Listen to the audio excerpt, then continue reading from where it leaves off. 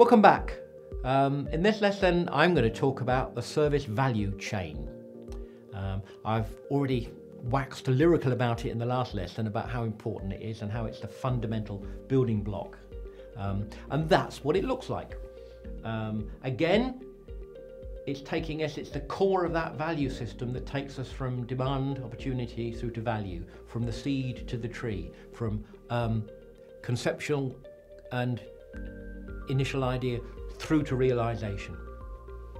It's got several stages to it, and we're going to look at those stages. It's an operating model. It's talking about key activities, and it uses those elements in different combinations and different elements of ITIL practices. It's universally applicable, and we're going to look at plan, improve, engage, design, transition, obtain and build. So these value streams, carrying out tasks, organizations build them. Each one will have a defined combination, specific combinations of activities for different scenarios. They're not a fixed and rigid structure. Each organization can combine them in multiple streams to do different things in their organizations. These are your basic Lego blocks. You can build anything with them. Of course, you need to know what you want to build, and you don't get anywhere just by randomly collecting them together. So you have to understand what you're trying to achieve. So some general examples. Everything from resolving an incident. Something has broken, we need to fix it. We need to go through the stages. We need to plan, we need to work out what improvement, success would look like, we need to engage people, we need to bring in resources, we need to do some designing, understand how we use the resources and combine them together and put them in place, transition it. We need to get things in. We may need to get spare parts, we may need to get skills in, we may need to get knowledge in. And then we have to deliver it, put it in place, and then we have to support it. So all those elements I've talked about, plan, improve, engage, design and transition, obtain, build, deliver and support, are valid even in a tiny little value chain like that. But a value stream, value chains can also be talking about adding new functionality. We've got an existing application, we want to improve it, we want to make it better, we want to make it do more things. So that's valid as well. That's a value stream.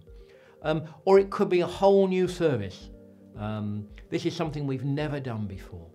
It could be everything bigger than IT, as the same concept applies. We can be acquiring new customers, we can be acquiring new companies, we can be building new structures, or you could be building a new country.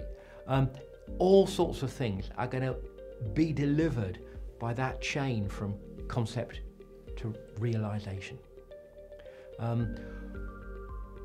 But we've got parts in here. We've got the 6 activities within the chain. They are focuses. They're not walled off silos. And all I've done so far is name those parts. They're things we probably have a feeling for. I've mentioned them in that incident management example. They're concepts we do. And again, service value streams, service value chains, service value systems, they're fancy terminology, but they're things we do at home. You can apply it to making a meal. You've got an input of hunger, hungry family. You've got an output of dinner. You're going to have to do these stages along the way. You're going to have to make them work together. They're going to overlap. We do that without hanging the names on them. At work, we've done that without hanging the names on them. What we're trying to get you to do now is to realize you've been doing that.